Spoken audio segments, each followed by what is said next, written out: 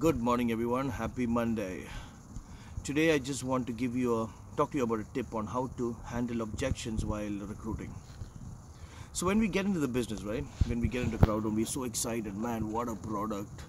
And we put a list of people together, okay fine, now I'm going to talk to them and they're going to join me and I'm going to make my business awesome and things like that, right? But when we take it to them, the most important people that we think that will join us, they say multiple reasons. It's not the time, or I'm not interested, I'm too busy for this, I don't have money, and all these things, right? And our heart is broken. But I recommend when you get the first objection, I want you to feel happy about it. Why? Because according to statistics, if you handle 3 objections on a phone call or a face-to-face meeting or whatever it is, right, 92% of the time they're going to listen to what you got to say.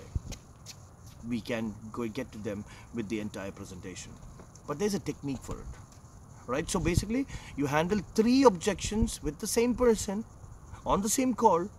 82% of the time you're going to get that appointment, or he's going to sit down and listen to you.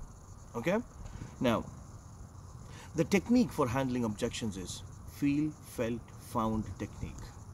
Right? Feel, felt, found technique. So when a person says, I am not interested, right? You should feel happy. And the technique is, I understand the way you feel.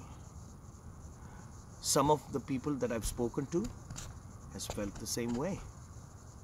But after they joined me, they understood that this was the best decision that they made during these COVID times to get financial freedom.